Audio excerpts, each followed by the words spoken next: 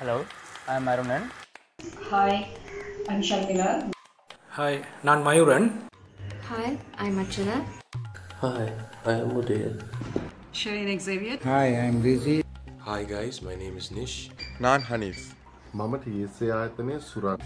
Mama TSA ආයතනයේ මනෝජා. And this is TSA under lockdown. TSA under lockdown. Lockdown කාල පවතින. Sore! Sambal! Sore! Sore! Sambal! Sambal! Sore! Sambal! Sore! Sore! Sore! Sore! We at the Social Architects mainly focuses on the marginalized communities, but also draws on their strength using a community development strategy to create a critical mass throughout the country to protect and promote human rights.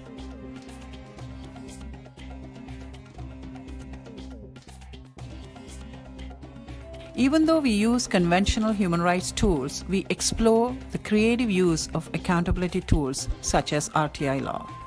Besides, TSA uses the different forms of art and alternative media as a binding glue to bring diverse communities and the youth together to advocate for a meaningful reconciliation, participatory democracy, and social accountability.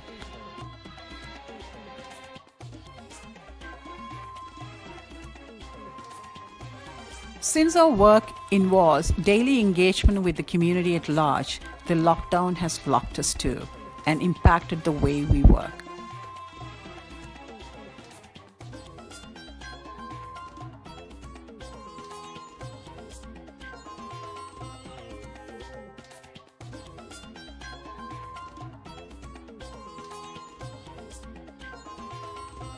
TSA is known for our creative approaches. Our team, along with the youth groups, were and are at the forefront, set in motion to provide food supplies to the needed communities, supply medicines to some pharmacies in the hill country, and making masks for distribution. And most importantly, mediating family and domestic disputes at the grassroots. We didn't stop there, but further provided support to start home gardening in TSA villages to ensure some sense of food security. The project support team at the head office worked from our homes, regularly communicating through Zoom and other forms of communication, supporting our regional team.